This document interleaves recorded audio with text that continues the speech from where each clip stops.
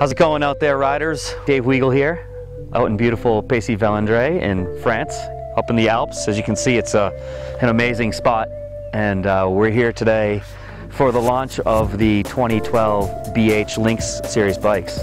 This is the first bike in the series. It's a 4-inch travel cross-country bike that'll actually be being raced by their World Cup athletes. So we're pretty excited about that the athletes have chosen to race on the bike.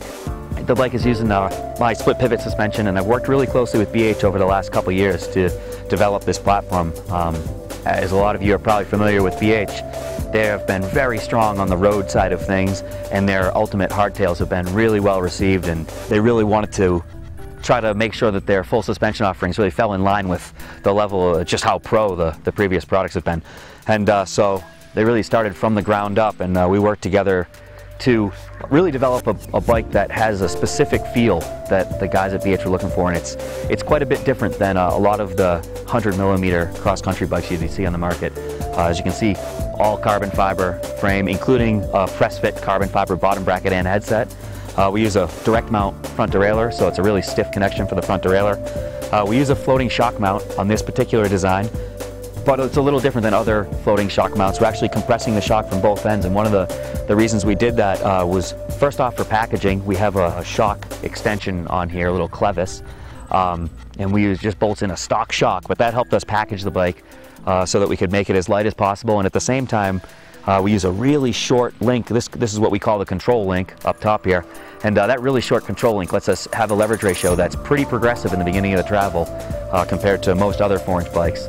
And packaged with the main pivot location and the levels of anti-squat and braking neutrality we've designed in, it's allowing us to run some pretty aggressive tuning on the bikes. We're actually running 150 PSI on the Fox Kashima shocks in the boost valve. It's the only bike in Europe using this low of a pressure, and every other competitor bike is actually closer to 200 PSI, which is just a testament to how well the bike is actually working on the trails.